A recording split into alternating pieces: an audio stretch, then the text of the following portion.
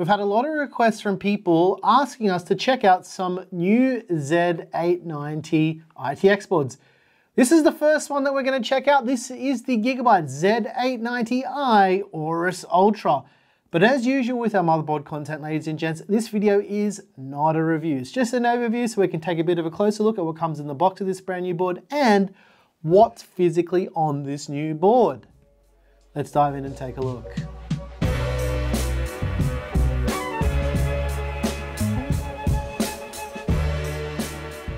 All right, here it is, ladies and gents, the Gigabyte Z890I AORUS Ultra. Let's get that motherboard out of the way so we can take a bit of a closer look at everything that comes with this brand new Intel Core Ultra series motherboard. First of all, we've got this bit of documentation. This one I found a bit interesting. This has every single Z890 board on it, just in case you were interested, as well as the rest of the documentation. There's a bunch of stickers and all that jazz, as you'd usually find with the motherboard. Then there's a set of SATA or SATA cables for your 2.5-inch SSDs or those good old spinning Rust drives. There's also these are breakout cables for the PWM headers on the motherboard. This is basically to save surface space on the PCB of the motherboard itself. There's also this single M.2 screw. There is a single M.2 slot on the back side of the motherboard, which we'll come back to in a moment, as well as these two screws here. These are to screw the motherboard into your case, and it has two different thread types. As well as that, we've got the antenna for the built-in Bluetooth and the Wi-Fi 7. It also uses a new connector that Gigabyte's made for these new generations of motherboards. Okay, let's unsheath the Z890i AORUS Ultra and take a bit of a closer look at everything on the board. Along the right-hand edge of the board, we've got a USB Type-C front panel header. This is 10 gigabit USB Type-C. There's also the front panel connector for your lights and all your switches. We have a TPM header. We've got a USB 2.0 header. We also have a USB Type-A 3.2 header. There's two SATA or SATA ports for your 2.5-inch SSDs or your spinning Rust drives. And last but not least, there's a 24-pin power connector to send juice to your brand new motherboard. Along the top edge of the board, well, more specifically the top right-hand edge of the board, we have some debug LEDs. This is like a postcode readout in case there's something happening with your system booting. There's also two of those PWM headers that those breakout cables are for.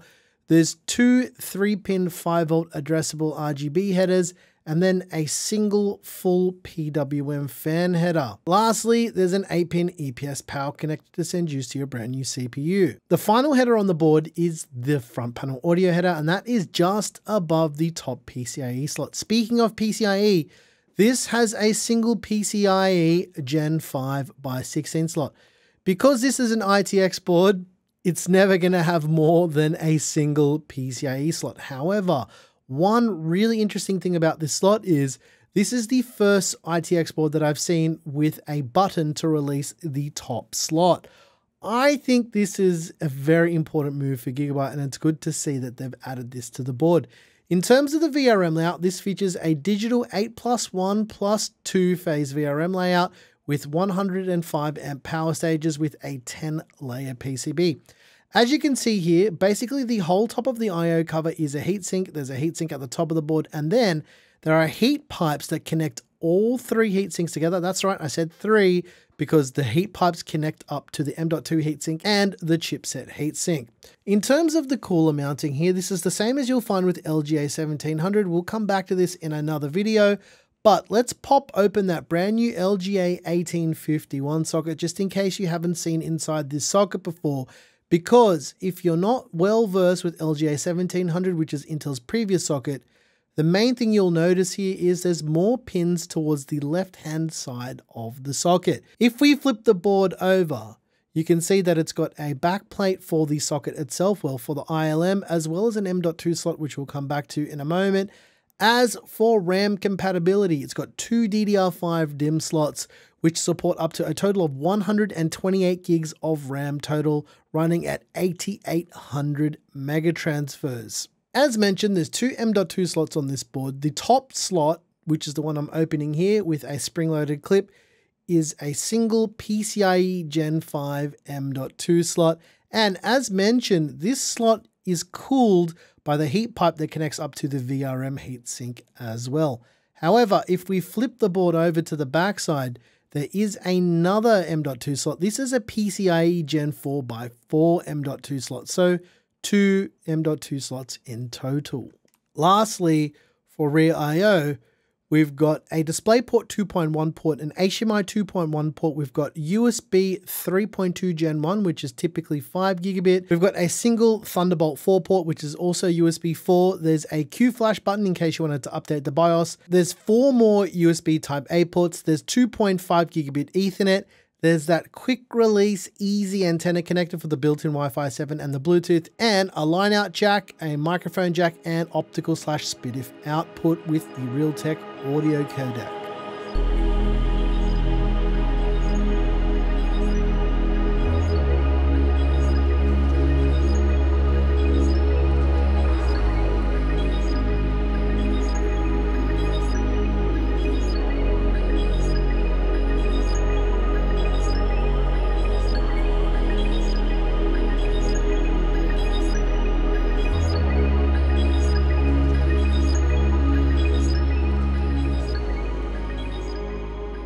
At the time of filming this video, the whole platform from Intel is not even out yet, so we can't do anything other than show you the board for now. But the reason why I wanted to show you guys this nice and early is because we've been getting people asking us about what ITX is going to look like with Intel's new platform. And this was the first ITX board that arrived, first cab off the rank. What do I think about this board though, after taking a pretty close look at it? Well, it does a few things that are pretty interesting. First of all, it bears a striking resemblance to the Z490 AORUS Ultra that we saw, I think that was 10th gen. So yeah, it looks very similar to the design of that, which isn't terrible. It also does away with the PWM fan headers that most other motherboards have. I've said this in the past, I'm still not quite sure how I feel about the fact that it's only got a single PWM fan header and those breakout cables, but I guess that's to save space on the PCB. I know I sound like I'm repeating myself from other generations with this kind of stuff, but yeah, I just don't know why they couldn't just put regular PWM headers, considering the connectors for the breakout cables are exactly the same size as a PWM fan header. I don't think you'd be saving that much PCB space. Even looking at the through-hole connectors and where it is on the PCB, it almost looks like it's the same width anyway, so just give us PWM fan headers, guys, come on. It's a bit silly, we're past this. Anyway, other than that, it does one thing that I haven't seen any other ITX board do, and that is, ladies and gents, have a quick release button on the PCIe slot. Sure, the ASUS X870 ITX board had a spring-loaded clip, but it doesn't have a button. I think that's cool. And I mean, if they can add the button, surely they can add 2 PWM fan headers, right? Sorry, I just thought I'd have a dig, because it is a bit strange that they continue to do this, and I mean, it doesn't really make a difference, I suppose. Anyway, in terms of what I can tell for VRM cooling and chipset cooling, this is a pretty nice design. It's got a heat pipe that wraps all the way around from the top heatsink through the I/O cover, and the heat pipe continues on to be a chipset and M.2 cooler. That is a very, very nice, clever design. So in terms of the way this is looking, like I said, it's like the Z490i AORUS Ultra, and I think they're onto something here with this design. It is definitely one of the better looking ITX boards, especially for these new Intel CPUs that we're going to be seeing very, very shortly. Now, other than that, it's standard ITX stuff, because if you're interested in this board when it launches, you're going to be looking at spending around $349 US, or around about 669 Aussie dollars when it launches. In comparison to what we saw with other ITX boards from this generation, so that means with the Ryzen stuff as well,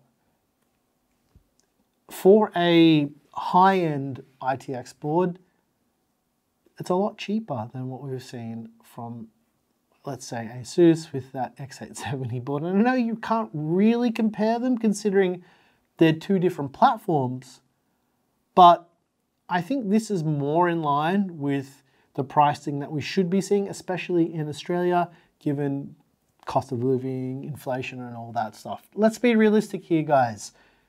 If we were looking at an ITX board 5 years ago with this feature set, well, in comparison to, I think in Aussie dollars at least, this is about $200 more than it would have been, but beggars can't be choosers, guys. If you're gonna go small, you gotta pay more, and that's the bottom line.